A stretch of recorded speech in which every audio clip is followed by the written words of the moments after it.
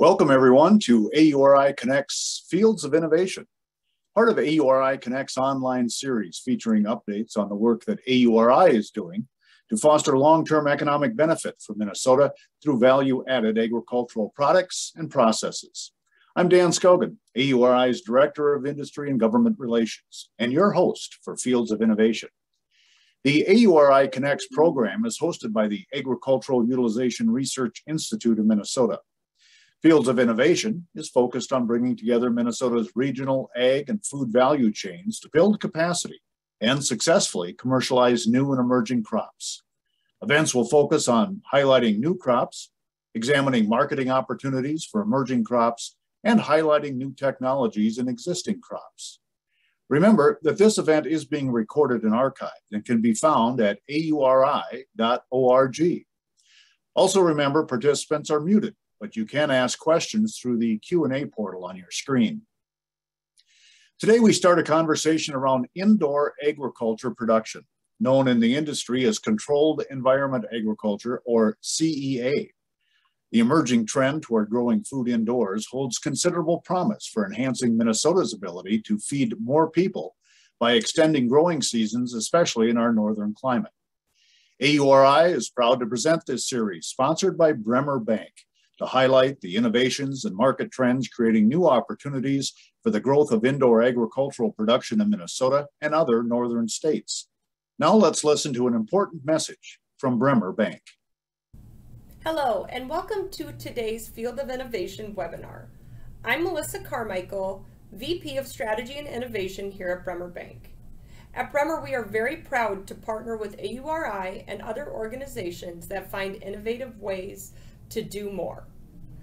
For generations, we have worked to cultivate thriving communities by being the trusted banking partner of farmers and agribusiness in our region. It is in part to this we are very proud to be the 9th largest ag lender in the U.S. So again, we would like to thank you for all that you do to increase the value of Minnesota's agricultural economy. We hope you enjoy today. Thank you. This will be a three-part series, not only today, but also in March and April. Today, we will be exploring how and why innovative CEA technologies are developing new opportunities for the industry. Examine how consumer demand is driving the development of local and regional food systems, and we'll learn more about the capital and energy investments that growers may consider when entering the industry. Our guests today include Dr. Mary Rogers, an associate professor in the Department of Horticultural Science at the University of Minnesota. Mary earned an ABS in Environmental Horticulture and MS in Entomology from the University of Minnesota and PhD in Plants, Soils, and Insects with a specialization in Integrated Pest Management from the University of Tennessee. Her research program investigates plant-insect interactions and biological and environmental strategies to improve the production of vegetables and fruits in the upper Midwest. Mary's research focuses on organic production, controlled environment agriculture, urban agriculture, and integrated pest management.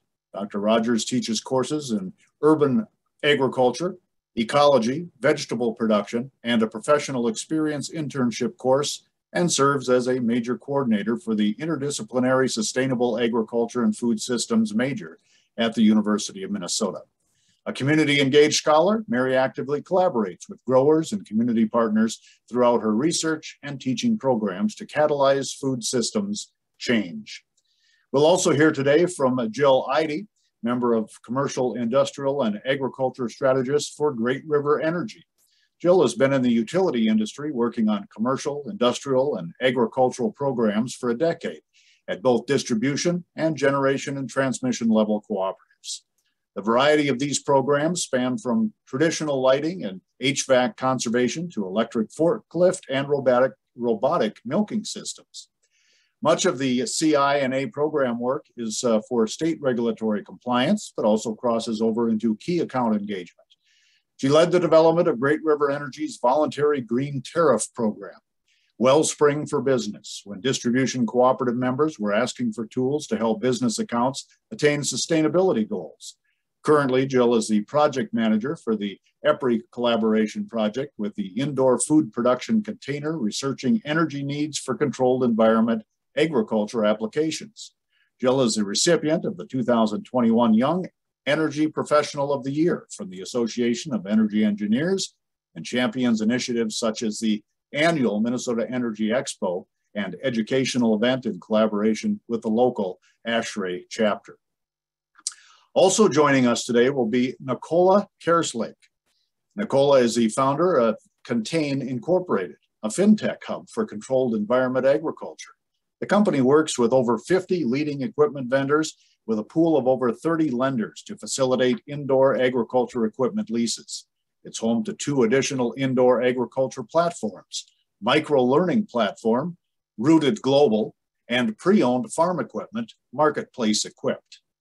This is her second venture in indoor agriculture, having founded, built, and successfully exited Indoor Ag Con, a premier industry event. Previously, she worked in real assets investments in Europe, in Asia, and in the United States at companies such as ABN AMRO and others.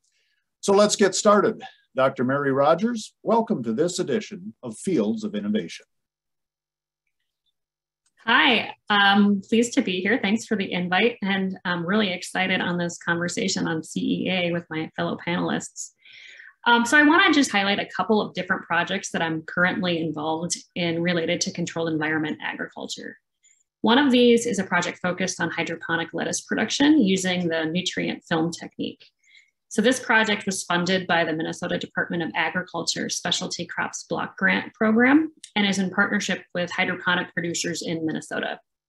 So the objectives of the research are to better understand the role of nutrient management, plant growth, and response of the green peach aphid, which are common pests in these systems. Because hydroponic growers are often reliant on biological control to manage pests in these systems, we're also interested in studying biocompatibility of common biological control agents, including generalist predators and parasitoids, with commonly used AURI or organic approved pest products. So really working with growers to optimize production and pest management in these systems. And through this partnership, we were also really excited to partner with SparkY Youth Action Labs, which is a nonprofit based in Minneapolis that empowers youth through hands-on education rooted in sustainability and entrepreneurship. So we work with them to develop educational materials and resources on integrated pest management in hydroponics and aquaponics specifically, so for students in elementary and high schools. And then we've also interacted with several industry partners in this work, including BioBest, which is an insectary supplying biological control agents, Java Cycle, Crop King, and lots of other local growers. So if we're wrapping up this project and our data collection is just finished, so we'll be sharing everything we've learned via the University of Minnesota Extension channels, the Fruit and Veggie newsletter, and on social media. So stay tuned for more information on what we found. So another controlled environment ag related activity I've been involved with is in partnership with the University of Minnesota Regional Sustainable Development Partnerships and this network of deep winter greenhouse producers. So deep winter greenhouses are these really novel, innovative, passively solar heated structures so that they don't have inherent heat capacity. So it's all solar powered, designed specifically for winter production in cold climates and in northern climates. And so what growers are producing in these typically are cold hardy salad mixes and greens. And it's a way for them to grow these things energy efficiently and sustainably to maximize local production in what's traditionally the off season for a lot of our specialty crop producers here. So our research in this area focused on cultivar trials, so growing different types of salad green, mustard greens, specialty Asian greens, using different organic sources of fertility and substrates across these, what we've characterized as winter subseasons characterized by photoperiods. So in the fall, we have diminishing light quality. Into the solstice, we have very dark, short days. And then expansion is right now when we're experiencing longer days and increasing solar radiation. So optimizing production for each of those different subseasons and really working with growers to learn more about these novel systems and how to grow things better in them. And so more information on deep winter greenhouses is available online through the University of Minnesota Extension and through the Deep Winter Producers Network. So there's a number of different growers that are exchanging information and knowledge and helping each other out with these systems. So a really great partnership there. So I want to also plug, it's not just myself working in this area. There's lots of other colleagues in the College of Food, Ag, and Natural Resource Sciences at the University of Minnesota working on related research directions, including aquaponics. And there's a lot of interest right now in developing remote sensing and automation to get around some of these labor challenges that producers are experiencing and for production efficiency overall. I'm excited that there's so much interest in controlled environment ag globally and also here in Minnesota. Happy to also share news that our Department of Horticultural Science is prioritizing a new faculty hire in this area. So we're going to have even deeper and more expertise in the future. So hopefully fostering new ways to exchange information with growers, more public-private partnerships in CEA. So I think there's a bright future ahead for this. And then one last plug that our curriculum in plant sciences and food systems, we're building the workforce and new professionals in this area. So always interested in connecting with folks, businesses, organizations that would like to host student interns or have available job openings for some of our current students or a recent graduate. So with that, I will pass it over to the next panelist. Okay, great. And we'll send it over to Jill Eide. Give us a little update on what GRE and she is working on. Jill? Thank you, Dan. I wanted to start off with a little bit of who is Great River Energy. And we are a wholesale generation and transmission cooperative utility. And that means we own and operate the power plants and the high voltage transmission lines. And then we provide that wholesale electricity to 28 distribution cooperatives across the state. As you can see here on the map, we collectively serve about 60% of Minnesota, or about 700,000 homes, farms, and businesses, which is about 1.7 million people across the state. And our mission is to provide a reliable, affordable electricity in harmony with a sustainable environment. So why are electric utilities interested in controlled environment agriculture or indoor agriculture? The bottom line is because these facilities use electricity through their grow lights, through the HVAC cooling and dehumidification systems, and of course the water circulation pumps as well. We're interested in this industry because we need to better understand the power requirements when sizing our infrastructure for these types of facilities. We're also interested in this industry because it has a favorable load factor, which helps us keep our rates stable over time. And then we also like the scalability attributes. So it can work in different applications, from a small scale 320 square foot shipping container for maybe a restaurant or a cafeteria, all the way up to large warehouses and greenhouses to supply regional area grocery stores. But what we're quickly learning is really the long-term sustainability benefits of having fresh, affordable, local produce in our rural communities. So vertical farming doesn't generally use soil, which is the primary source of contamination in produce. Conventionally grown produce is harvested 13 days or almost 2 weeks before it reaches the grocery store, whereas locally grown indoor produce is farm to table in hours rather than days or weeks, which reduces spoilage and waste. Locally grown produce reduces the average 2,000 diesel truck miles it travels to reach a grocery store. And then of course, the associated transportation emissions. Global supply of fruits and vegetables are 22% short of global nutritional needs. Almost a quarter of the world is malnourished, and this is disproportionately affecting low-income and underprivileged communities. And then as we start to think about changing land use, right here in the Twin Cities, we see urban sprawl with farm fields becoming housing developments and shopping centers. So vertical growing really starts to address changing land use by attaining up to a 50 times greater yield than conventional produce field farming, because we can fit more growing vertically without using more acres horizontally, but also through that climate controlled facility, which optimizes and shortens crop cycles. But it also enables that year-round growing under those optimal climate conditions, which is really critical here in Minnesota and in cold climates.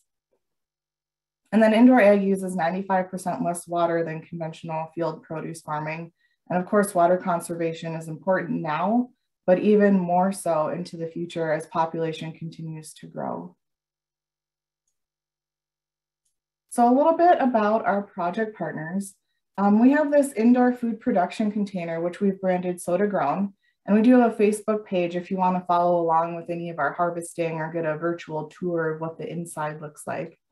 But this project is really a collaboration with quite a few partners. So first, we've got the Electric Power Research Institute, and through AURI, we are part of a national research and development initiative looking at container farming and the CEA industry at large. So in this project, AURI is our independent academic third party that is focusing on the data evaluation and analysis for us. And then locally, we've got Todd-Wadena Electric Cooperative. They're the sponsoring distribution cooperative. They provide power to 2 of the top 10 ag counties in our state, so Todd and Wadena counties. And both counties also happen to represent the lowest household income counties in the state and are also a federally designated food desert area, so meaning they lack access to fresh and affordable produce year-round. And Todd-Wadena has really been crucial with the installation of the metered electric service and with a lot of the electrical work with installing data sensors and the electric panel for the container. Central Lakes College is a local agricultural college based out of Staples, Minnesota. They've been a catalyst for research in central Minnesota for 50+ years. And they're really our container site host and our day-to-day operator. And then we've got Lakewood Health Systems, and they are a local health care provider and our distribution partner for the produce. They offer this food pharmacy program that provides meals to hunger, health, nutrition qualified recipients. And they feed over 600 individuals and families in the Staples, Minnesota area, many of which are elderly or low income demographics.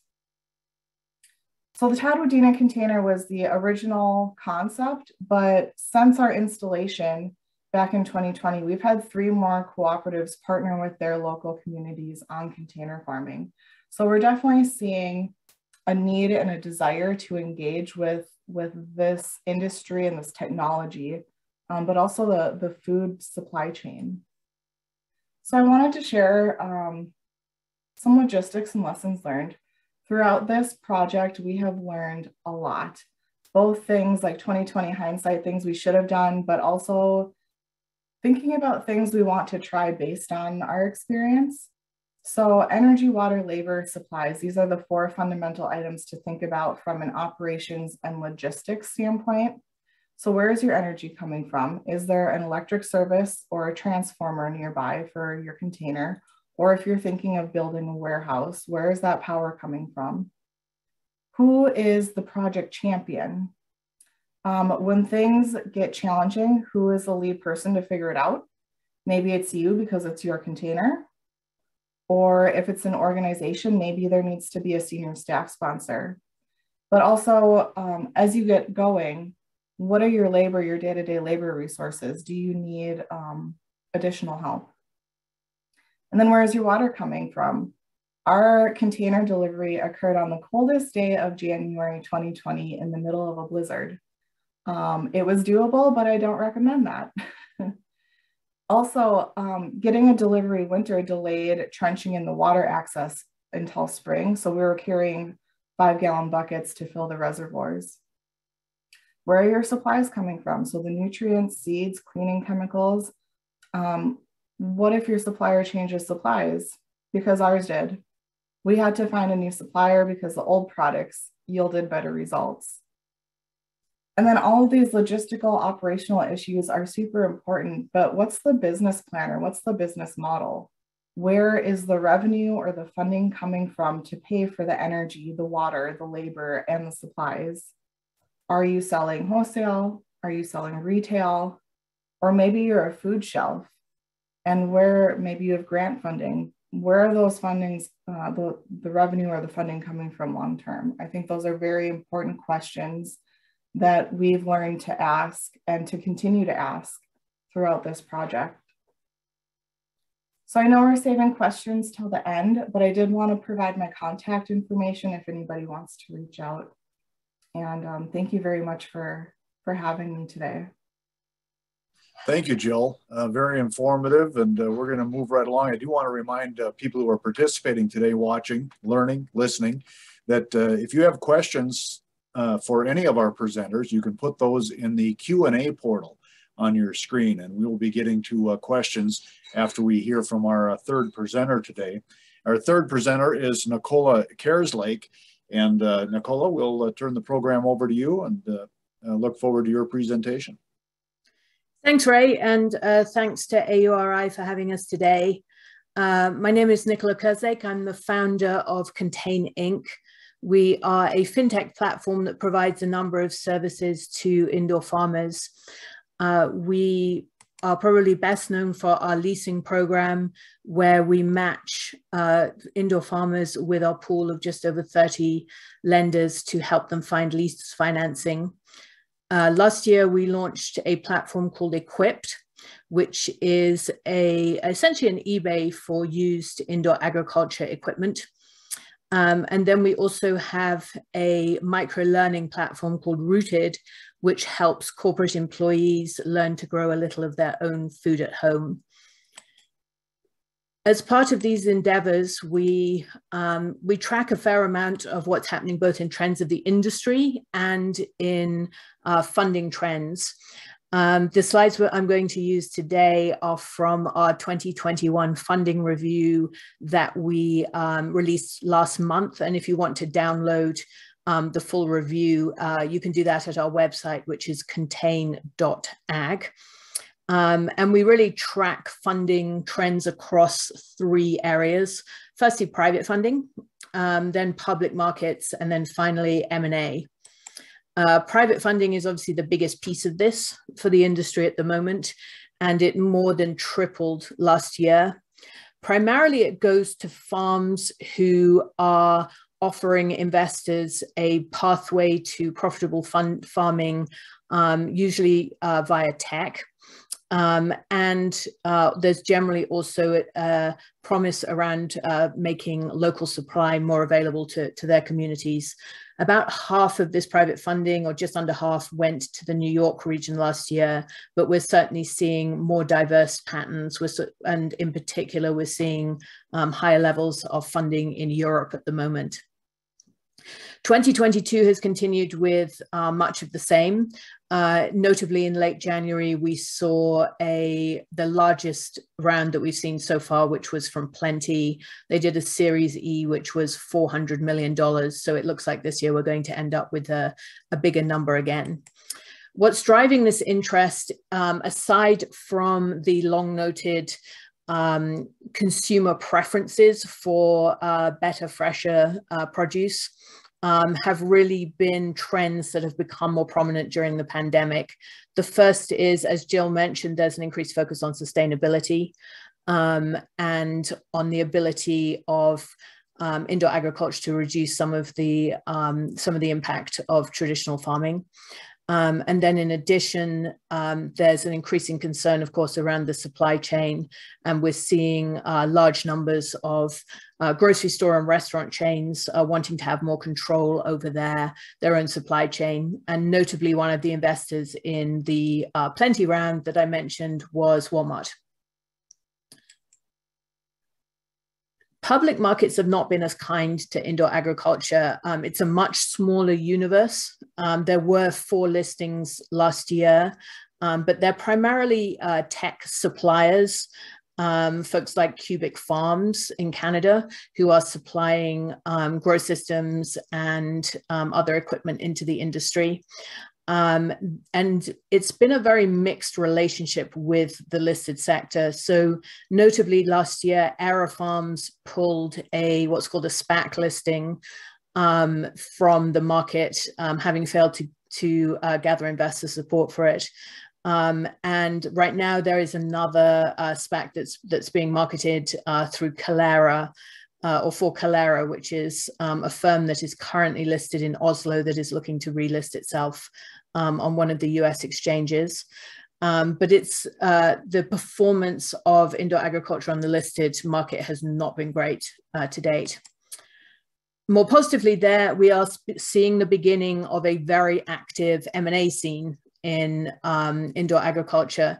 So we see two big trends here. The first is tech companies combining with one another to gather scale. And so one example of that would be Signify and Fluence, which are two lighting companies merging. The other is we're seeing indoor farmers, particularly successfully venture capital backed ones, adding technology in particular, or adding rivals to expand their geographic footprint. And Calera is a good example of that. Last year, they both acquired a rival that gave them some exposure to the Middle East, and they acquired a seed breeding specialist called Vindara to help on their tech side. Again, this trajectory is continuing. Last month, AURI Farming, a New York-based indoor farmer, acquired a strawberry harvesting company that's known for its robotics and 3D vision. So what comes next from here? Now, when we wrote this last month, it seemed pretty obvious what was going to happen. There's still a lot of dry powder. There's still a lot of funding around. Investors remain very interested in the sector. And with a combination of the increased focus on ESG issues and a continuing booming public market, our expectation was that private funding in particular would continue apace. At the same time, a number of the earlier investors in the sector are beginning to get impatient because they have not seen the returns that they were promised. And in turn, we expect that to drive continued M&A within the sector. However, everything changed this week. And so I don't think after the issues in Ukraine that we can really say that we know what's going to happen next. So in particular, as many will be aware, energy is a real challenge for indoor farmers. Normally about a third of their operating costs are energy. And it's one of the issues on which they have been criticized because it's far higher than for traditional farming. Given the likely sharp rise in energy costs from here, I think we're going to see a lot more companies focusing on sustainability solutions to energy and working with folks like Jill on load balancing and on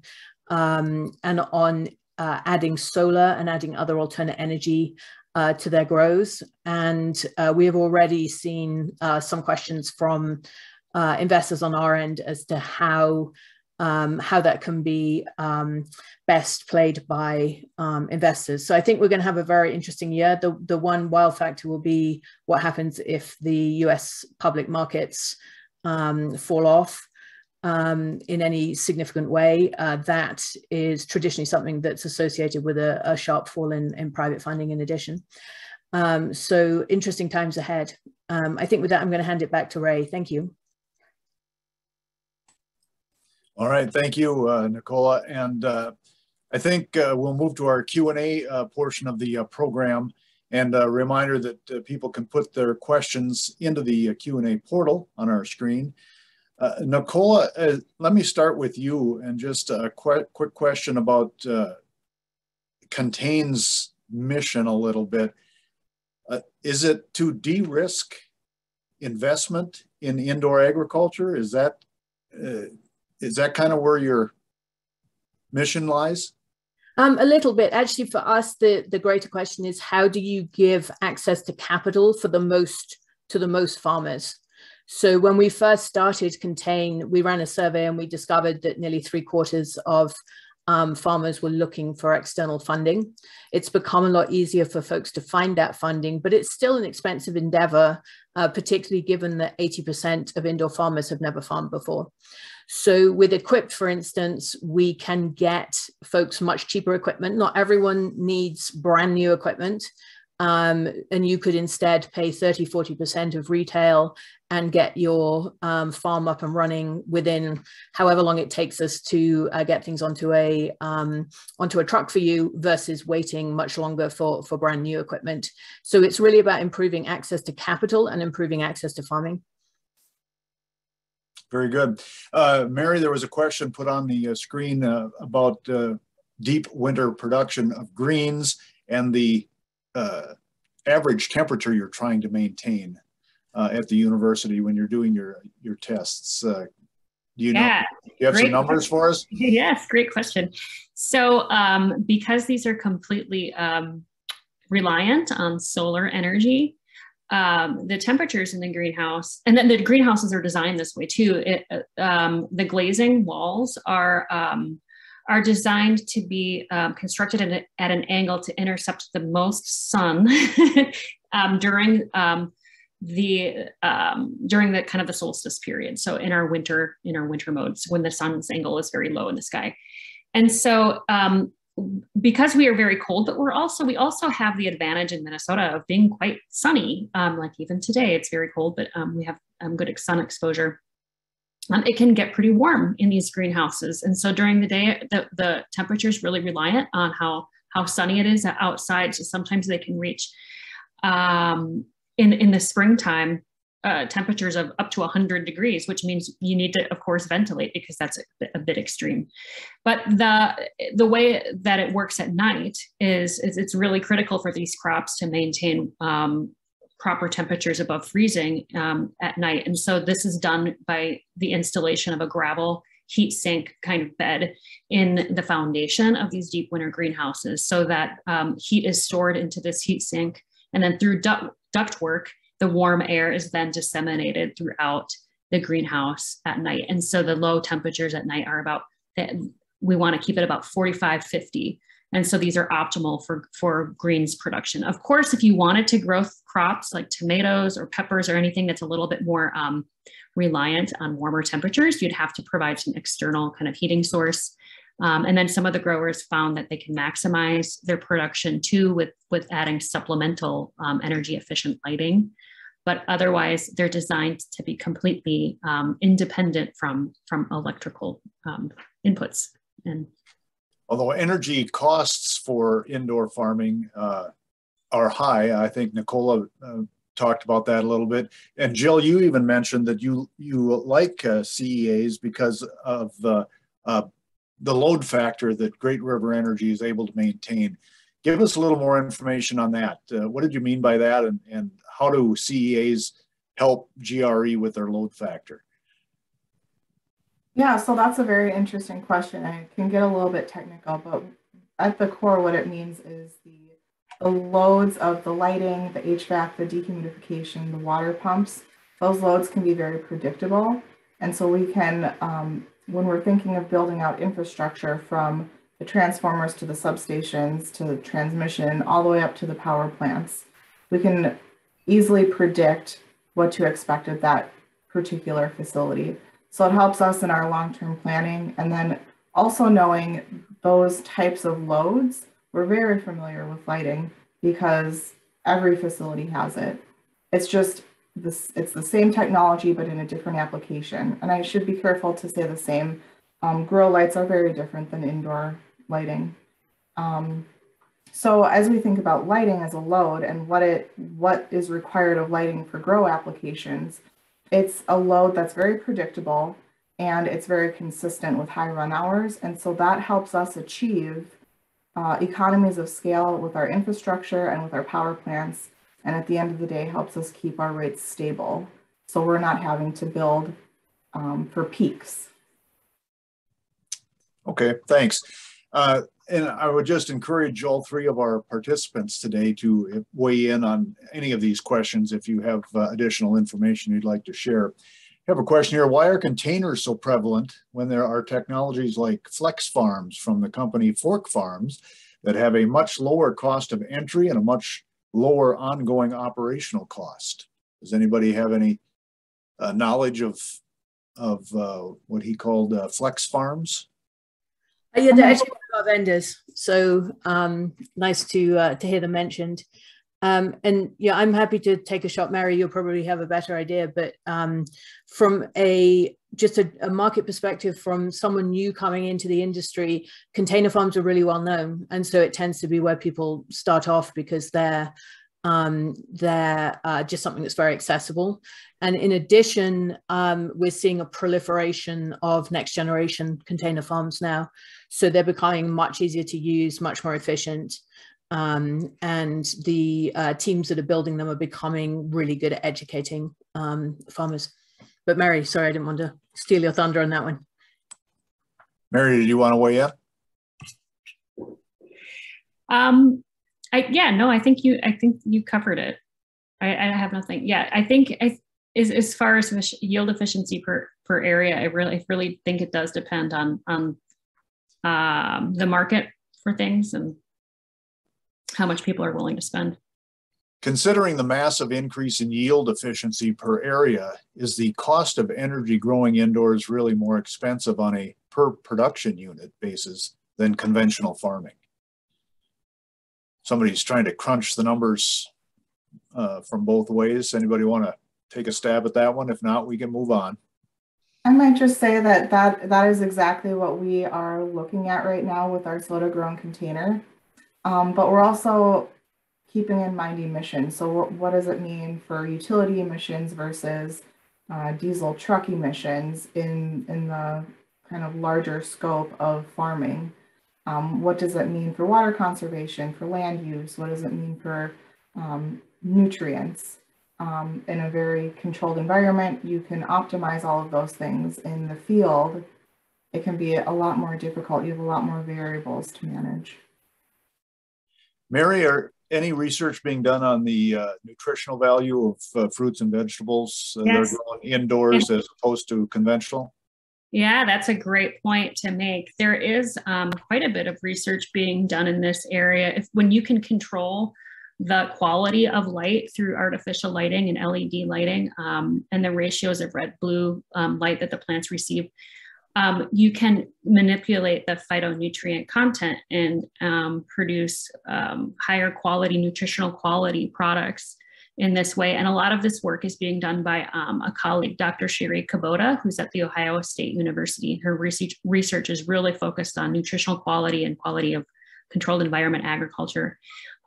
Furthermore, one of the benefits is the closer you can get to your consumers, the fresher that product is when it hits their plate, the better nutritional quality it will be, rather than trucking things, shipping things long distance all the way from California and then storing them in refrigeration, and then they hit the grocery store shelves and then eventually to the consumer. So that's a really great added benefit, is that the quality is fresher, they last longer.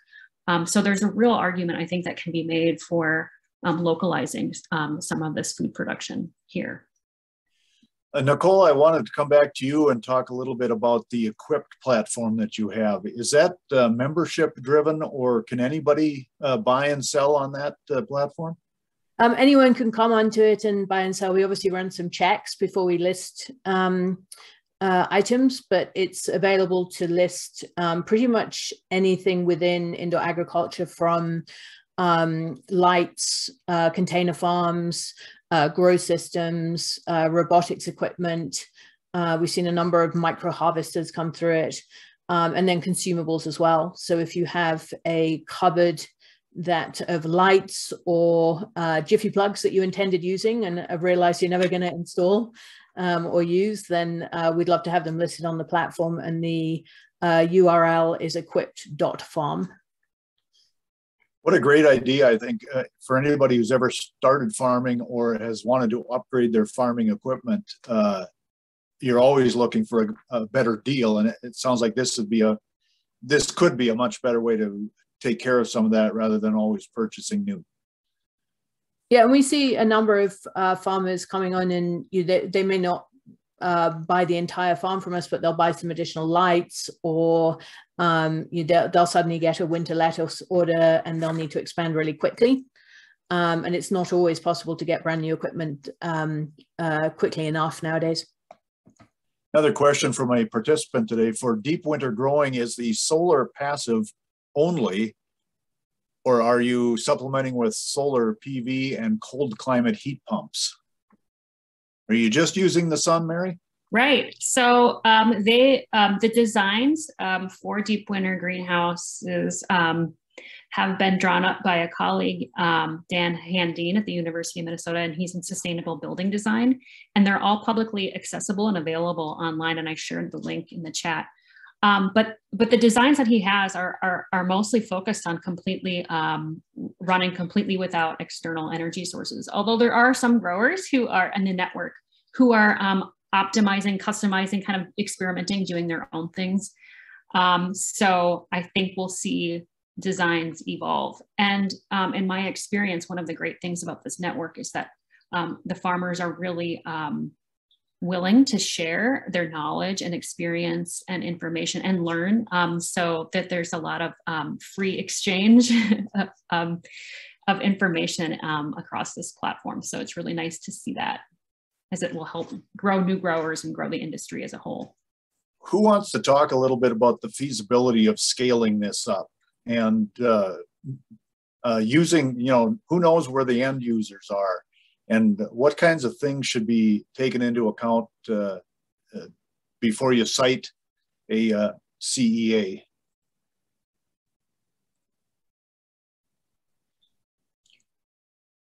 Well, it can be scaled.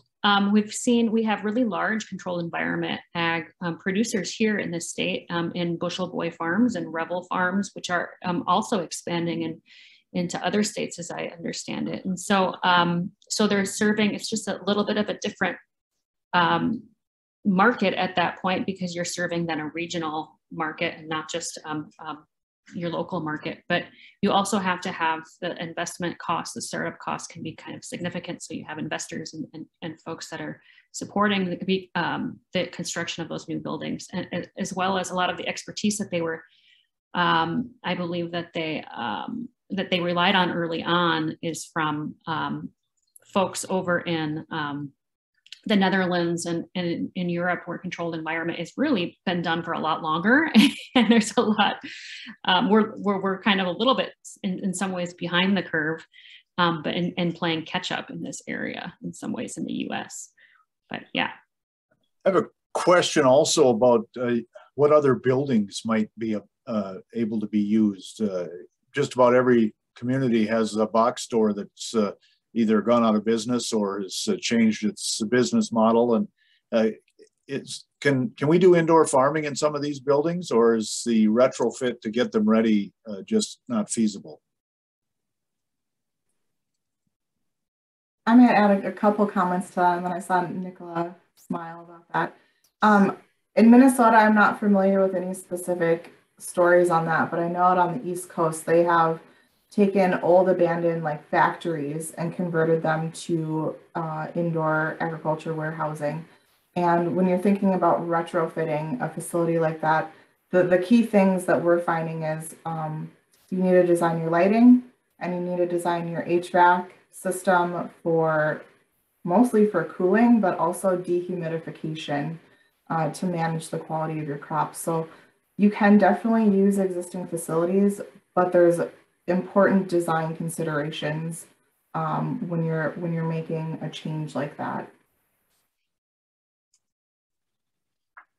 Nicola, did you want to weigh in on using old buildings to grow indoors?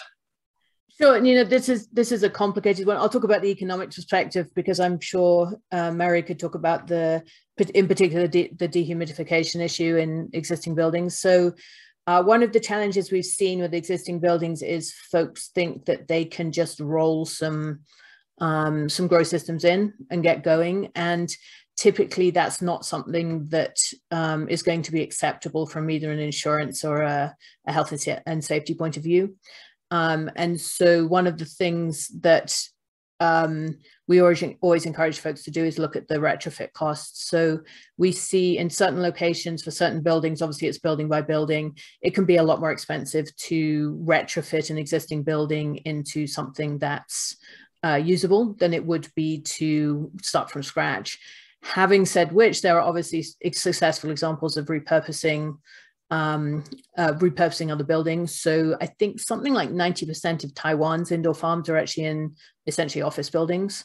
There's a project going on in Chicago where an old Target is being retrofitted, and then Era Farms, their first farm in New Jersey was obviously a retrofit as well. I have a question here that someone stole the question I was going to use to wrap things up, but we'll take it now. Where will the CEA industry be in 5 years or 10 years?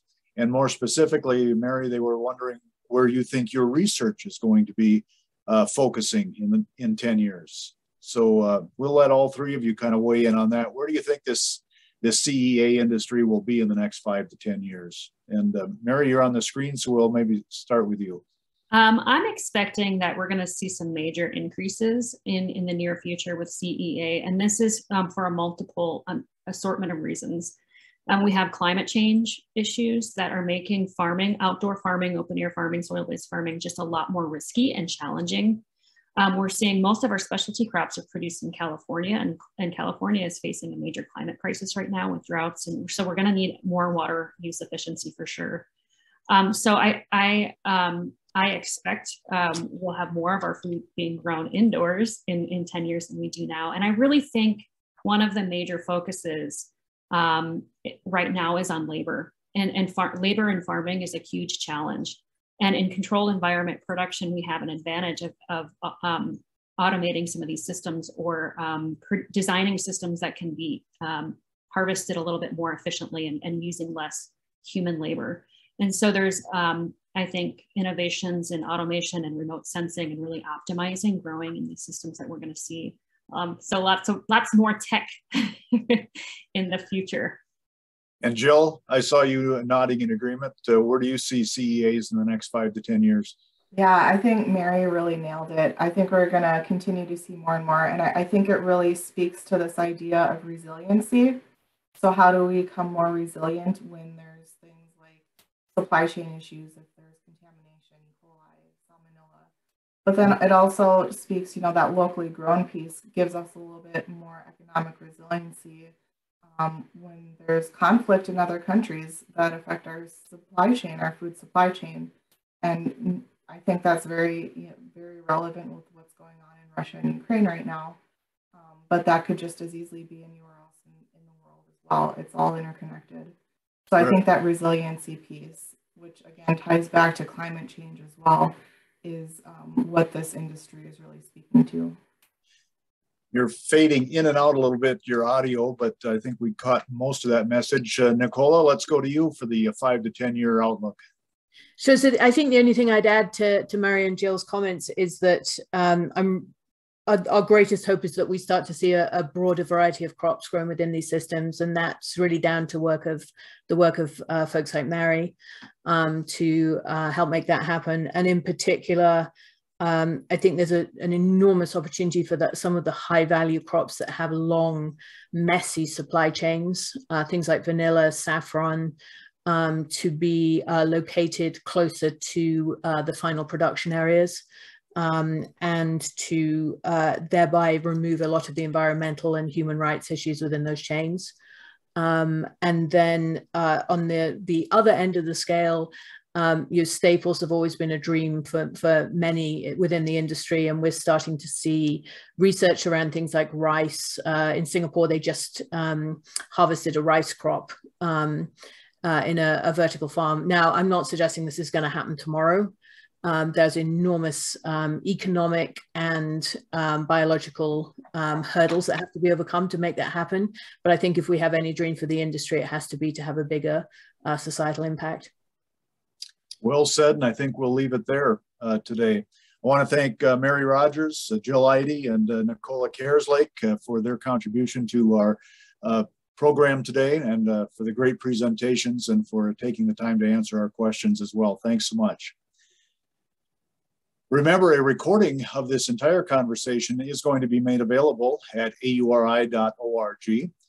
Also, that concludes AURI Connect's Fields of Innovation for today, presented by the Agricultural Utilization Research Institute of Minnesota. AURI's mission is to foster long-term economic benefit for Minnesota through value-added agricultural products and processes.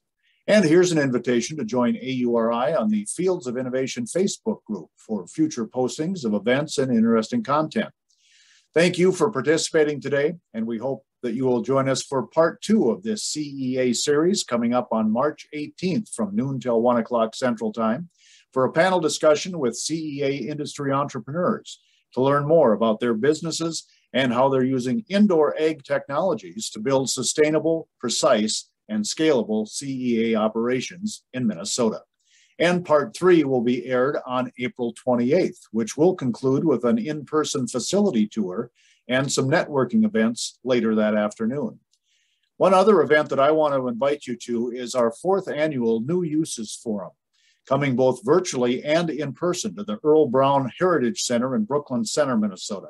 It's coming up March 23rd and 24th, and you can find all the details of that event and the registration information at auri.org. I hope you'll register and join us March 23rd and 24th for our New Uses Forum. Remember to visit the Fields of Innovation Facebook page, and for more information on Fields of Innovation or any of the work that AURI participates in, you can go to auri.org.